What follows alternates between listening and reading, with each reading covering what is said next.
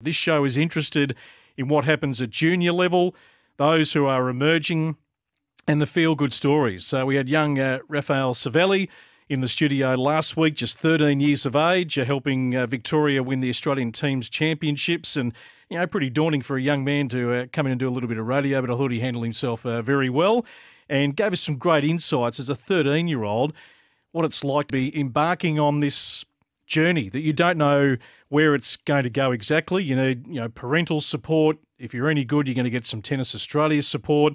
And you enter at your own risk, but you're trying to have a crack at playing the sport that you love. The J60 on the Gold Coast, so the ITF Junior Australian tournaments are played right throughout the year. On the back of those teams' championships, we had the J60.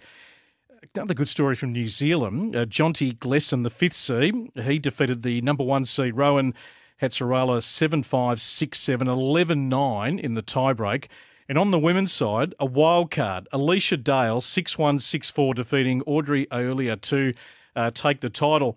Now, going back a few months ago, we had Darren Sturgis, the CEO of Tennis Tasmania, on this show. On the back of the Pizzy Cup, which is an annual event played, Alicia made history, becoming the first Tasmanian girl to win the Australian Cup in 44 years. In the girls' final, she went head-to-head with Juliet Santito from Queensland, won the first set 6-1, lost the second 5-7, then went on to win the tiebreaker 10-7. She's a great story out of Tassie. Wildcard, wins the J60, if you don't mind. Alicia, congratulations. Thank you. That's got to feel pretty good. This has been a great year for you. Yeah, it has, yeah. Pretty proud of it, actually, yeah. Tell us about your rise. You're 17 years of age and you're coming from a great part of Australia, Tassie, who, have a WTA tournament every year, the Hobart International. In fact, I think you ran into Daria Seville a couple of years ago when Dasha was injured at the time, and you got to sort of hang out with her for a bit. So give us a little bit of backstory to Alicia Dale. Yeah, so just started playing when I was 6, just loving it, and then started to play tournaments, and then got a bit more serious about it, and then just started winning some tournaments. Finally found what I liked, and just got some wins. What's the part of tennis that you loved the most? I mean, I always sort of ask that question because in Australia we have choice, don't we? You grow up. You have so many sports that you could choose from. Some go down the team sport angle. Others like to go down the individual sport where it's just you out there fighting your own battle.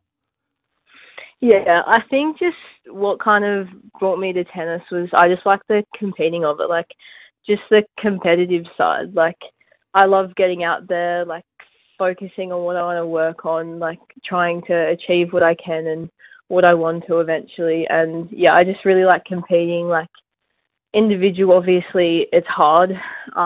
It gets hard, but, you always just got to find a way and, Yeah, it builds a bit of resilience, doesn't it? Which can then carry over into life in general as you're growing up. So you won the Rafael Nadal Tour event here in Australia a few years back. So you actually got to go over to Spain to train at his academy. Tell us about that. Yeah. So I went over there in October of 2022 just for 2 weeks. It was like a training program kind of thing. Just to see what it was like over there at the academy, like what all of the annual players do day in, day out. It was just a really good experience, like a bit different from Australia, just like, kind of the same routine, wake up, breakfast, first session, a little bit of lunch, like then school, more training, and just getting into bed and getting rest and stuff. You're the youngest winner of the Party Shield, which is a very historical prize for school-age Tasmanians. And when you met Daria Seville, of course, at the Hobart International last year, you were recovering from a pretty significant knee injury, which is not a good thing to get as a teenager. And I think you were comparing scars there with Dasha. So overcoming that injury at a young age, tell us about that. And can you remember any of those conversations with Daria? Did she have any words of wisdom for you? Yeah, I think just when you get injured, I feel like you kind of just have to look to the future. Like you can't dwell on the past and focus on what you could have done to try and avoid it. Like it's happened, and obviously it wasn't ideal, but I just had to make the best of a bad situation, just get the surgery in as quick as I could, and then just get back on the court and do what I love as soon as I could, just to get back grinding and trying to get as good as I could. And yeah, it was really good meeting Dasha actually, because yeah, as you said, she also did her ACL like around the same time. I did mine a bit after hers. And it was just really good to have someone like at that next level of where I want to get to eventually one day.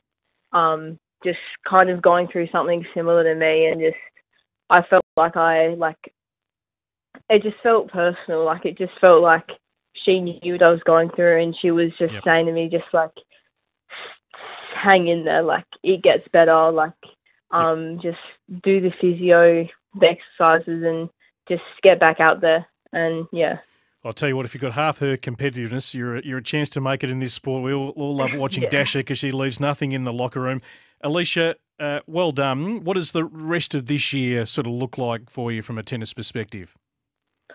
So I have another J60 on the Gold Coast starting on Wednesday for a week. And then after that, I think just get back training for a bit. There's a few local tournaments down in Hobart that I'll try and compete in.